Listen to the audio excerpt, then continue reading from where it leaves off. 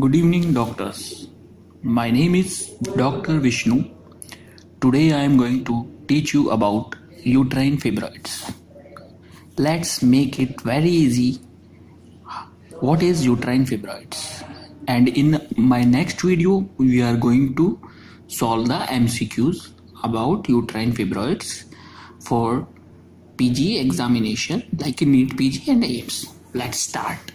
Uterine fibroid.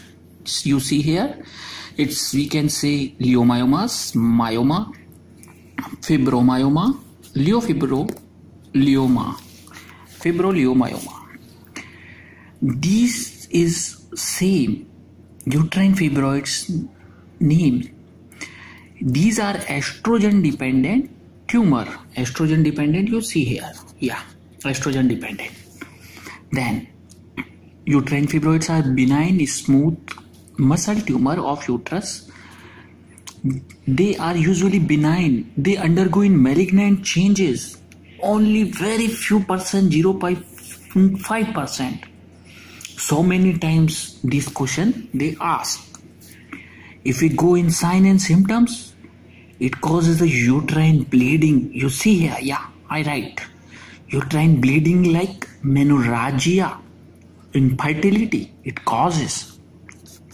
Cause if we know genetics like familial leiomyoma, that is autosomal dominant.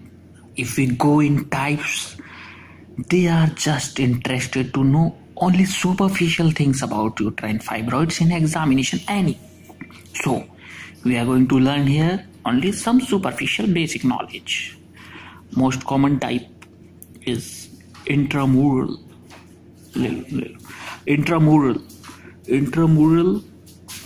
can undergo malignant potential as we see here. Yeah, in subserosal that can undergo calcareous degeneration and malignant patch.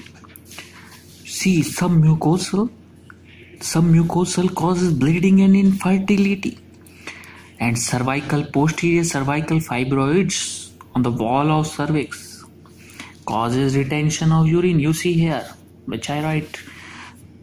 These are the types of uterine fibroids. Important thing to remember, intramural is the most common type.